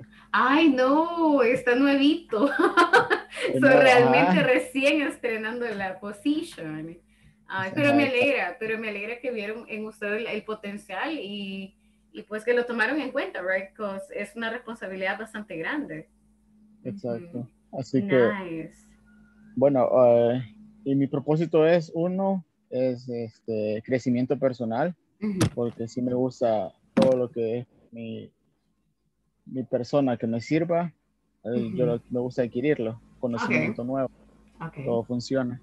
Y aparte, si se da una mejor oportunidad laboral, mucho que mejor todavía. Claro, ¿por qué no? Y muchas, superándose. Bueno, lo bueno es que ya está trabajando, ya está en el field, y sí, muchas veces vemos la oportunidad de, ok, necesito a alguien que pueda hablar inglés intermedio, por ejemplo, y es muy cierto, algunas veces es como perdemos oportunidades por no saber un segundo idioma, y así no voy a aprender inglés en un mes, ¿verdad? Para decir, voy a aplicar el siguiente mes.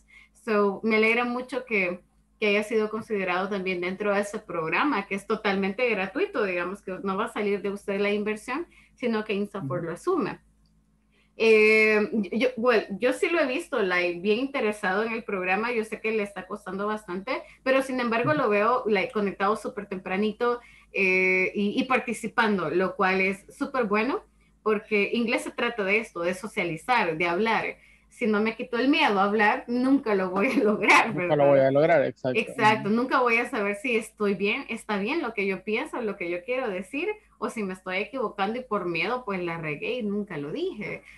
¿Usted había recibido clases de manera formal? ¿Había estudiado inglés antes? Estaba empezando en el Centro Cultural hace como 4 años, fue. Pero no en este programa, no con INSAFORP. No fue. ¿Cursos fue libres? En Centro Cultural. Ok, el Centro Cultural también tiene INSA. ¿Cuánto tiempo estudió? ¿Un mes, 2 meses? Como 2 meses estudié, pero sentí que el progreso no fue mucho, porque explicaba todo muy rápido y le preguntaba y como que se molestaba. Y eso hizo que me retirara, o sea, dije, no, entonces yo estoy pagando aquí porque si era pagado de mi propia bolsa. Claro. Y o sea, yo pregunto porque quiero el conocimiento, pues, o sea, por saber, y se molestaba. O sea, solo decía que iba a repetir una vez y que no sé qué, presten atención, y o sea, ni modo. Yes, no, I mean, yes, y lamento escuchar que tuvo una mala experiencia. Well, la idea es, están acá en I'm here, no solamente por la levantada, estoy acá porque al final de eso se trata, de ayudarles. Todos venimos con un propósito, todos tenemos una meta que queremos lograr. Entonces, la idea es, si tiene dudas de algo, no se quede con la duda, pregúntelo. Si necesito explicarlo 3, 4, 5 veces, I'm okay with that. Siempre y cuando uno ve el interés, right, que las personas le ponen, el esfuerzo que las personas le ponen. Y al final, pues de eso se trata. En ese momento, ¿cómo se siente? Porque yo sé que solamente han sido 4 clases las que hemos tenido. Ahora fue un poquito más de grammar. Algunas, bueno, creo que tuvo ahí problemas con técnicos, ¿verdad? Con la conexión, con el teléfono. Sí, yo estaba hablando, pero pensé que estaba... No le escuchábamos. Ajá, no le escuchábamos. Pero aparte de eso, ¿cómo has sentido estas clases? Pues, ¿Lo siento muy rápido? ¿O siente que sí va agarrando como cada una de los temitas que vamos revisando? Sí lo siento rápido, pero yo siento mejor, porque así se hace uno presión uno solo. En querer estar, o sea, no, tengo que ir al ritmo y irle agarrando. Porque si voy despacio, siento que ahí me voy a ir ateniendo, y no voy a pasar de lo mismo. That's totally fine. Yeah, and that's for real. I mean, el programa quizás no es como que sí necesitamos algunas palabritas, ya traer alguna base, pero el grupo la tiene, el grupo no viene a cero. Solo que, bueno, usted conoce las personas mejor que yo, con quienes estamos trabajando. Ajá. Solo que yo sé que la hora es un poquito difícil y a algunos les cuesta, ¿verdad? Más. Pero, ok, pero me alegra saber que sí siente que vamos como, siguiendo el ritmo, right? Que no lo siente exageradamente rápido. El tema que hemos estado viendo, ¿está bien? Are we good? ¿Tiene alguna preguntita con los posesivos? Ahorita no. Siento que yo lo que hago es mejor escribirlo. Lo escribo y trato de ir como pronunciando a la cabeza. De repente estoy como practicando. Ok, súper bien. Ahí se me queda. Yo siento que así me funciona. No, perfecto, perfecto. Entonces, sí, la idea es encontrar la forma como a usted se le haga más fácil aprender. Para algunas personas eso es lo ideal. Para mí, de hecho, yo hago planas. So, si tengo, por ejemplo, dudas cómo utilizar her, que es de los más complicados, digamos, yo hago planas, like her name is, her favorite color is, her house is, para ir practicando y para tener claro cuándo es her, cuándo es his, cuándo es she, cuándo es he. Exacto, exacto. So, si le funciona eso, that's good. También puede probar grabarse con audios, Si tiene, por ejemplo, algo escrito, usted puede grabar audios cortitos como de ejercicios, hablando para que también escuche su voz, se escuche su pronunciación, ya que en inglés cambia nuestra voz, es bien diferente. Ajá. So it's pretty different. Vaya, pero que me alegra entonces. So I'm so happy to hear that. ¿Ya revisó la plataforma? ¿Tiene acceso a los... tengo acceso. ¿Ya me completó toda la unidad 1? Creo que hasta la parte 3 llegué porque como va una homework, después va un video y así va. Estamos en la 3.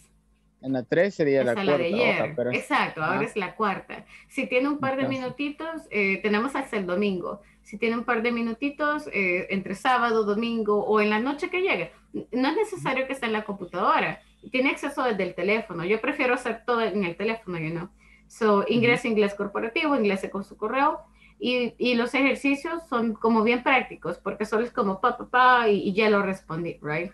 So, intente completar y así no se le va acumulando. Y si puede avanzar hasta la número 2 o la número 3, sería mejor todavía porque así la otra semana, digamos, es menos el trabajo que tiene o menos los ejercicios que vaya a ir haciendo. So, por lo general, así es como lo vamos manejando. Ok, good. So, me alegra mucho. I'm super happy que tiene esa nueva oportunidad, que ahora sí va a tener como 2 retos al mismo tiempo, tus challenges. Siempre intente balancear esas 2 cosas, right? Su tiempo para inglés, su trabajo, ambos son importantes, encuentre como el equilibrio, porque en algún momento su trabajo le va a pedir más tiempo y las clases se van a volver un poco más difíciles de poder asistir. Lo bueno es que son bien temprano, entonces lo más difícil es levantarse. That is like the hardest thing, to wake up a little. Ok, so lo voy dejando, Cristian. Gracias por su tiempo, gracias por la asistencia perfecta, así que super good, y nos vemos el día lunes. Ha sido un Monday. Ok. Bye bye. See ya. Adiós.